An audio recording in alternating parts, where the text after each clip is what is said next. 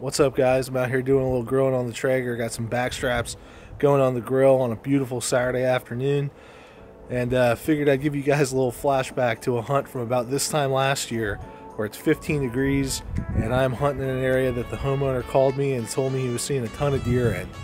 So check this out, let me know what you think. Give you guys a little warning here though. This hunt features a crossbow, so if you don't want to see that, turn it off right now. This time last year I had torn my rotator cuff and I was hunting with a crossbow in order to get out there and keep thin of the deer out. You know, I obviously don't have a problem with a crossbow. They definitely have a place in helping people get out, especially if you're injured like I was at the time, couldn't draw a bow back and didn't want to take 8 months off, which took me a long time to recover from my torn rotator cuff. So disclaimer, there's a crossbow. However, there's some of the coolest footage I've ever gotten in the woods. So check this out. Let me know what you think. I'm gonna go back to these back straps here that are looking good, seasoned up and ready to rock. So check this hunt out. Leave a comment below. Tell me what you think about this footage. All right, check it out.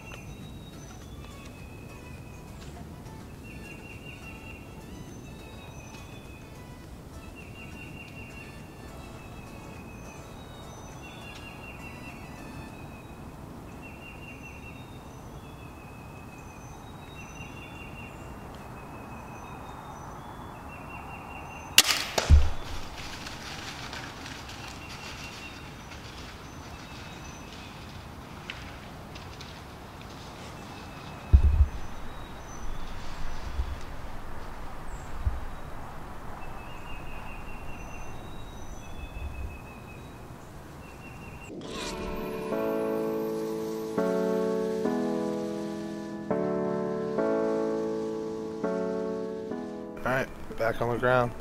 I'm gonna go get our bolt and pull the car down just to recover.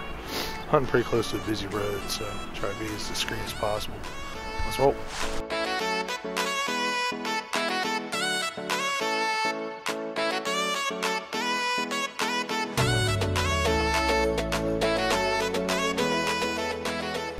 Got though. Not like it was a tough recovery. Watch her fall from the tree. What's amazing though is she only went 30 yards from where I shot her, and thank God she did, because you can see where the road is. Never go with the crossroads, but one of the bigger does. I'm so excited to get on a scale.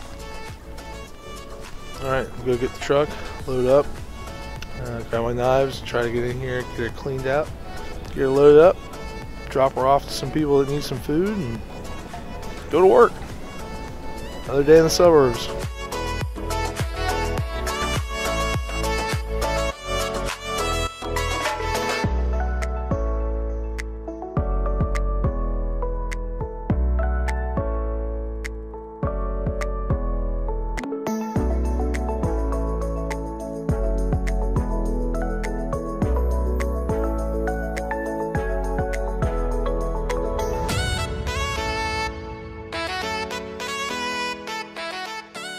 How cool is that? Is that not the coolest footage ever?